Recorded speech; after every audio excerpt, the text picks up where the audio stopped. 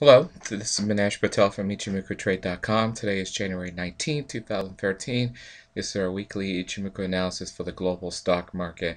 Today we're going to cover everything from the North America to Europe to Middle East to Asia as far as exchanges are concerned, stock market exchanges, and you're going to be able to see what is the hottest countries up to this point right now and what potentially can be the hottest country for this year. If you look at last year, we basically had Malaysia, Turkey, and Switzerland leading a lot of the global markets, believe it or not, out there. They're the ones that trended the best last year. And so let's see kind of what we see towards the close to the end of the month here in January and see what's going on, see if those countries continue their trends, and also to see which ones are going to be the hottest countries this year, and also compare them to see where we stand as far as in the US side or Europe or Australia, wherever you're living. This is our normal disclaimer. This is for education use only. We're not soliciting you to buy or sell any particular instrument at all. Today we're going to pretty much use eSignal and TD Ameritrade from Thinkorswim for our charting platforms. Here are my contact details here. You could email us here at info@eiicapital.com, or you could go to our website, ichimokutrade.com, and access any of our trading resources that are available out there, or you could contact us here at any of the office locations here. Okay, so let's go and start looking at all the global markets. And let's start off by looking at Germany first. And you can see, if you guys don't remember, or if you're new to this, on the left hand side is basically my daily chart. On the right hand side is basically my weekly chart. Here we'd like to focus mostly on weekly, reason why that kind of gives you a long-term picture. And you could see here from the chart here, we kind of hit the resistance here, kind of bounced off there, which is at 77.8407. So that's kind of where we bounced off of the Germany DAX. And you can see the next resistance is going to be at 79.4671, and the support's going to be at 73.6302.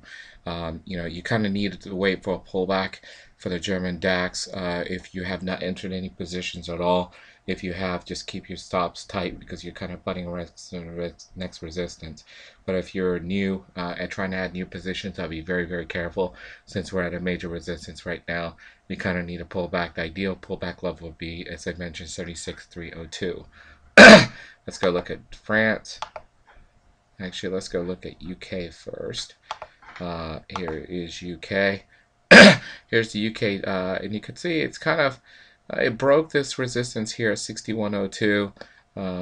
UK here, FTSE, kind of traversed across, and the next resistance level it's kind of coming across to 62.84. But be very careful. Again, this is kind of starting to get overextended too, just like a lot of the global markets out there.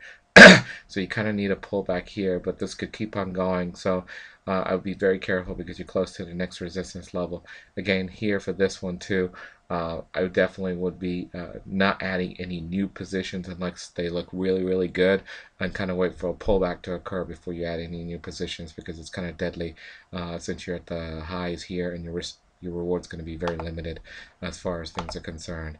So that was France. Sorry, that was UK FTSE.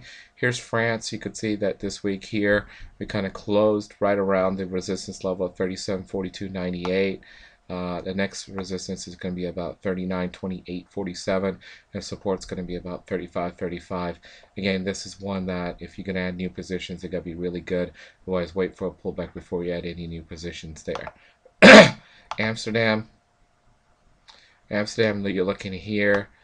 Still got a little ways before it gets to this resistance, a major resistance at 357.72. Support's going to be basically around 337.70. But you can see from the daily, it's kind of just chopping around this minor resistance at 352 right now. So it's going to be interesting to see exactly what happens here on Amsterdam. But this thing's just consolidating now to a point it may just sit there and start doing a pullback to about 337.70. Spain. If you look here, it also is at a major resistance level at 86.51. If it breaks that, it's going to go to about 90.33.12. And support is going to be excuse me, 82.63.98 moving forward. This one's kind of getting overextended too, so it kind of needs a pullback. So we're expecting a pullback in this one too coming up.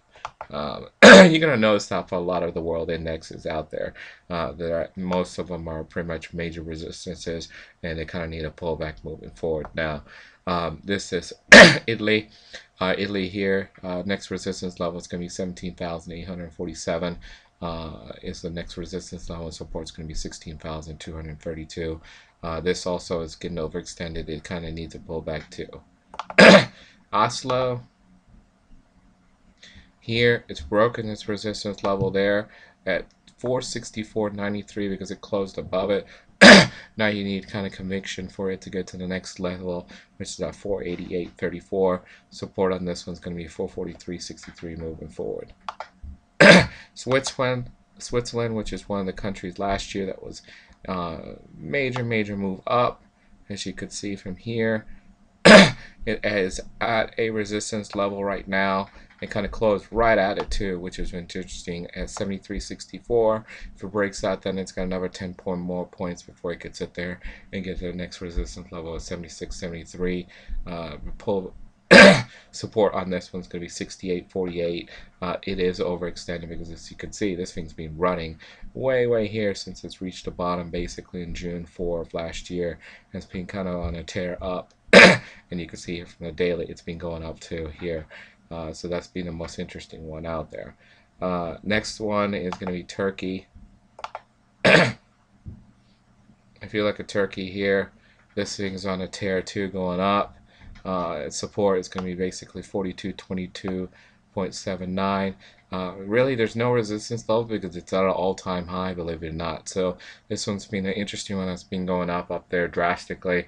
And notice the trend is still continuing on this year, just like Switzerland. So this is still moving forward. And again, this one also started roughly around June. So both Switzerland and Turkey started June of last year and still going up drastically. And still making their move this year, beginning into this year. So it should be interesting to see exactly where that goes. Let's go now to South Africa. You can see South Africa has been moving too. It kind of did the June thing too. South Africa is moving up here. Resistance level, there is no resistance level since it's all-time high. Support's going to be basically 34.489. So South Africa is going to join all the moves moving up. So now Russia.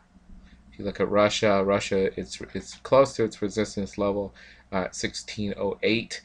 Once it gets there, it definitely probably will do a pullback because it's at a major resistance level here. Pullback we're kind of expecting is basically around 1484. If it does break 1608, the next level is going to be 1666 moving forward. So that's it for over there. Let's go over to Middle East. Remember, there's not much bar data here for the weekly, so that's kind of why the clouds look a little choppy. But again, resistance level on this one's going to be about 71.73, and support's going to be basically right here at 69.98. If it breaks to 71.73, then it's going to basically go to 74.35. But this thing looks like it's just consolidating, so I think it's going to hold there. But it'll be interesting to see if it doesn't. As for Saudi, Dubai, let's go to Abu Dhabi first. Abu Dhabi, resistance level, next one's going to be at 28.04. Support basically is going to be 27.08. It's broken out, it needs a pullback, so we're kind of expecting it to pull back to at least 27.08, and at that point it'll be a good test level to see exactly what it's going to do. Continue on this trend going up, or sit there and try to make a move down, but Dubai is kind of coming out of it since June of last year too. Notice a lot of these countries kind of bottomed out in June last year, and a lot of countries have started to move up since then. Sorry, that was Abu Dhabi. Here's Dubai. Dubai is right at a resistance level at 77.16. Support's going to be at 16.70. This one definitely needs a pullback, so we think that this is going to stop here and pull back to at least hopefully to 16.70, but it could support a minor resistance level here right at 1700. Okay, that's it for the Middle East. Let's go to Asia. Let's start with Australia. You can see Australia's been moving nicely since June. Some pullbacks here, but this is still moving nicely. It's at a resistance level right now, 47.82. Next resistance is going to be 49.15, and support's going to be basically 45.78 moving forward on this one. Okay. Uh, then we're going to go, let's just go this way. Malaysia is next. If you look at Malaysia, this was moving drastically. Notice it's done a little pullback here. So this is kind of starting to slow down compared to Turkey, Switzerland, and South Africa. So its resistance level now, right now, is 1696. That is, there's no other resistance level there because this is all-time high there. So 1696 is resistance. Support is going to be roughly about 1645 moving forward. Next is going to be the Singapore market. You can see here from the Singapore market, just kind of like a little consolidation level right now. We're at a major resistance level at 53.83. Support is roughly going to be around 5200. It does break 5412, sorry, is a resistance level. If it does break that level, then it has a chance here to get to about 5634.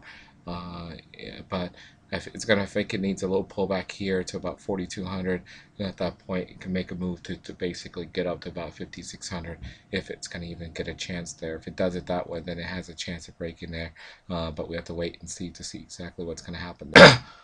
Okay, so that was basically Singapore. If you look at the Indian Sensex market, you can see again we're at the resistance level of 20,000. If we break that, it's going to have a chance to go to 20,500. Support on this one's going to be about 19,167. And you kind of need it to pull back now. Here you could see here it's just getting kind of overextended, so it needs a pullback drastically, just like all of the other countries out there. If you don't get a pullback, then these things are going to get into extreme over into extreme conditions to a point when they do go down, they're going to go down drastic. So just take that into effect. Tokyo again is also at a major resistance at 914. If it breaks that, it could go to 933, but support basically on this one's going to be about 851 moving forward. Japan here is going to be at resistance 2 at 10,0979. If it breaks that, then it could go to about 11,833. Sorry, yeah, 11,883.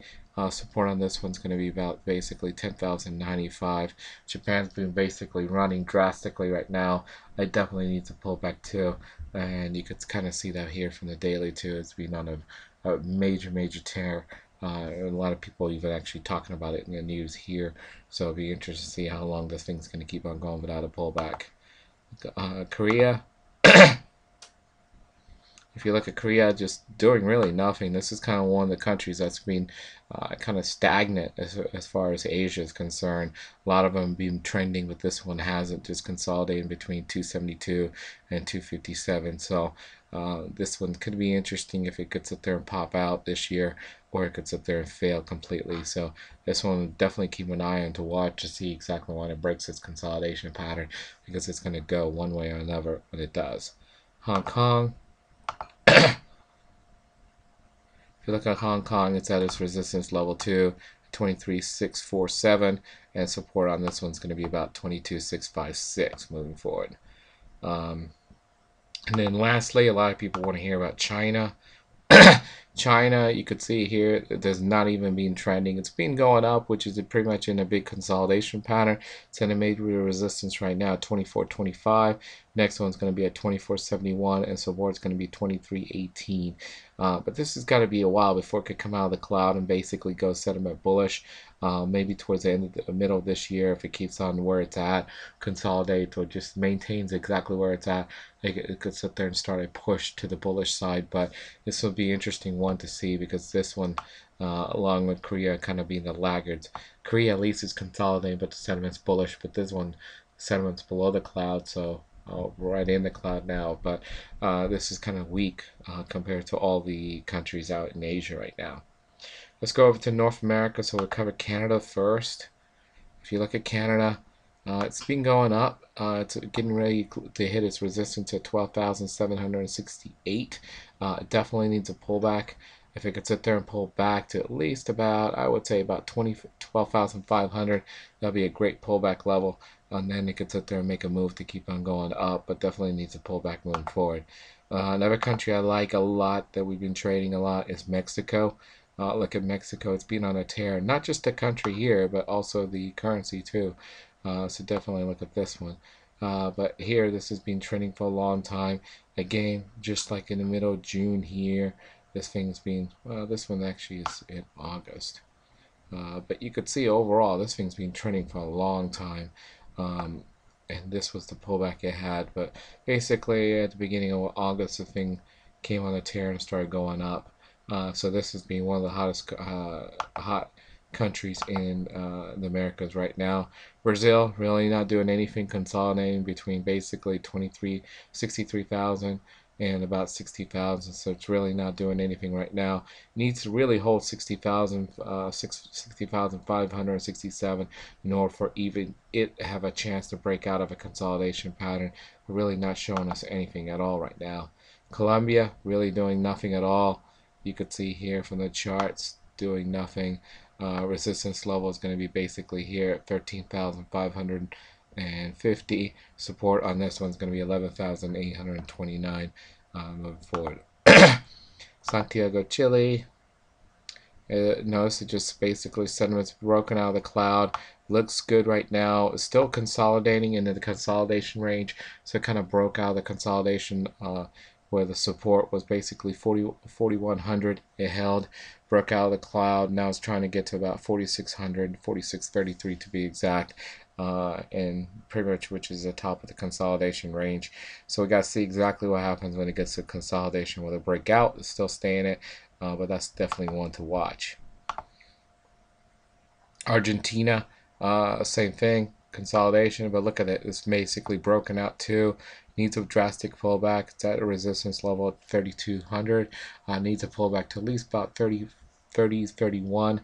If it does break 32.13, it could go to about 34.40. Okay, and now let's go over to the US side. Here's the ES.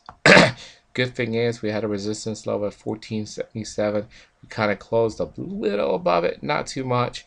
Next resistance level is basically 1498. And you could see that here from the charts. It seems like we want to go to about 1500. This thing's just been trickling upwards from this big move here towards the end of the year. And we may either stop here for a little minor pullback, or we may continue to go up. Pullback levels on this one, the minor one's going to be basically around 1463. The major one's going to be roughly around about, I would say about 1420 to about 1431, roughly. Okay, that's the ES. If you look at the Dow futures, here, same thing. We've broken the resistance a little. The resistance was at 13,552. We closed a little above it, so we may have a possibility going to about 13,674 before we do a pullback. Pullback level is going to be about 13,409, and then the next one's going to be basically around 13,100. If you look at the NASDAQ, you could see here, still struggling to be bullish, which is interesting. You would kind of think the technology would lead right now, but it hasn't. Financials are kind of coming back. But NASDAQ is kind of struggling right now. It's at a major resistance level here. A lot of people looking at this as basically a head and shoulder pattern here at 2,745. So that's a key level to see exactly what's going to happen here. And a support on this one's going to be basically 2,681 moving forward. Russell has, which is pretty much consists of small caps. January and February typically small caps take a run. They have.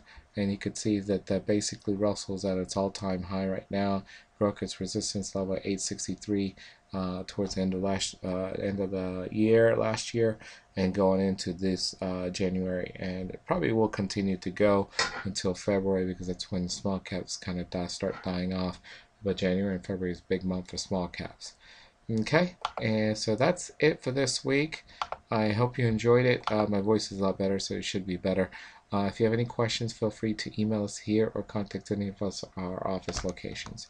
Thank you. Bye-bye.